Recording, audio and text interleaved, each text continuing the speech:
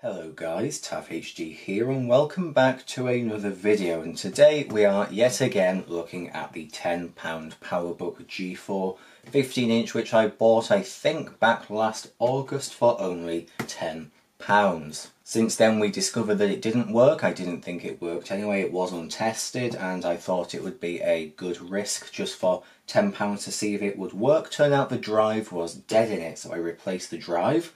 It booted up and then after that it stopped booting again. It almost seemed like it had killed that second drive, and that second drive did have a fresh leopard install on it and it was working just fine before I put it into here, so I don't really know what was going on. And I also think, if I remember correctly, there was some graphical artifacting going on this side of the screen, but then after a while that stopped, so I kind of forgot about it.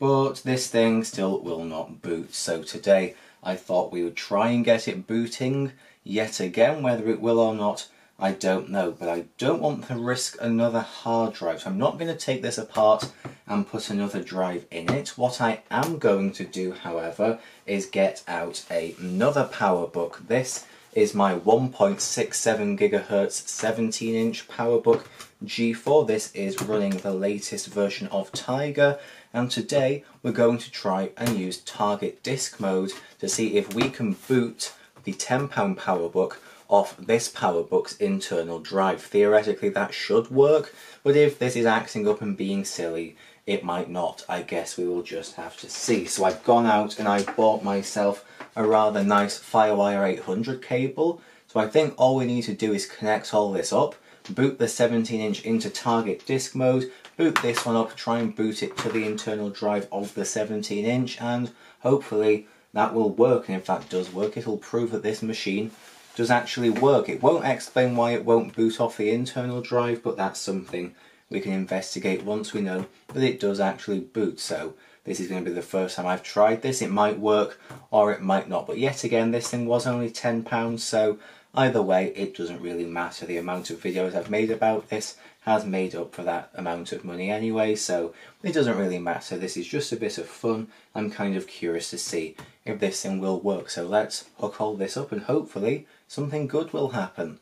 Alright, so here's the setup. There's the 17-inch and there is the 15-inch. I'm going to boot up the 17-inch, put it in target disk mode, start this one, go into the boot menu, and hopefully if everything's working, the internal drive of the 17-inch should show up as a bootable drive on the 15. So let's now give that a go. Alright, so this is the 17-inch. You can tell because it's got a glossy display. It shouldn't have, but it does. So we're going to go down to Startup Disk and then click on Target Disk Mode, restart that, and hopefully it should come up with a Firewire logo just floating across the screen. Once that comes up, we can boot up the other Mac.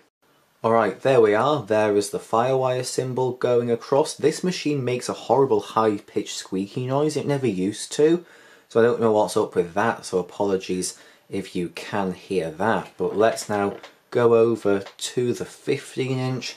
I'll press the power button, hold down option, and hopefully we will get the boot menu. Okay, boot menu is coming up, and there we go. There are two drives showing up, OS Leopard and Macintosh HD. I'm guessing OS Leopard is the drive I put in this machine because that was running Leopard, and Macintosh HD I know is the name of the drive in the 17-inch, so it looks like it's showing up. So once it stopped doing its loading, let's click that. Hopefully we'll get it to boot. Alright, it has stopped loading, so let's click Macintosh HD, and this should theoretically boot up into the internal drive from the 17-inch.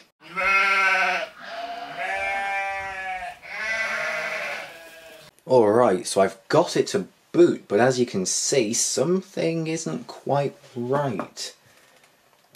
It looks like we're getting some graphical problems, but let's just ignore that for a second and get into this. So it's now loading up. I can see graphical things going across. That's not good, but it looks like the computer is actually working. Let's check. Yep, 1.33 GHz G4, 1 gig of RAM, and it is booting off Macintosh HD, which is the 17-inch drive. There is graphical things going on still, but it looks like the machine is actually functioning, which I suppose is a good sign, but also this graphical stuff kind of isn't a good sign. I don't know if that is just the display or whether it's a graphical thing going on inside the machine, but it looks to be functioning as I would expect it to if we just ignore the fact that the screen is doing what it's doing. So is this working? I think I might say this is working. I think there might be another revisit on this computer at some point, but I've got it booting, and that's what I really wanted to do. Let's just try opening things just to make sure it doesn't explode or anything like that. And I've got no experience with this computer, so let's just go through this to get into iTunes.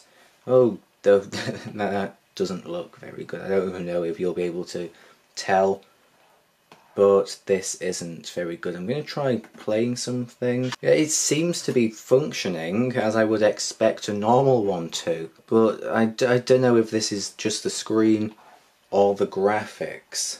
I think that's something I'll have to do some research on, but I'm actually very impressed that it's doing anything. As I've already said, I got it not knowing if it would do anything, and now it is doing something, and considering this is all running over a FireWire cable, I think that is pretty impressive, especially considering how old this technology is. I think both of these machines are from 2004 and 5, so that is pretty cool. But I think I'm going to turn this thing off now. I've seen all I need to see. The machine isn't particularly getting too hot, neither is the other one, so I think it's probably just a display problem.